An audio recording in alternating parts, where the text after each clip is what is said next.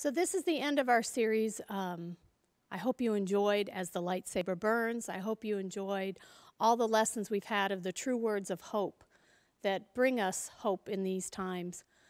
We do have a change to the activity we were going to do during Holy Week, which was the family Seder meal. Since we're not able to have that live, we're putting the script together, and it will be posted so that your family can have their own Passover, but a Christian version of the Passover next week.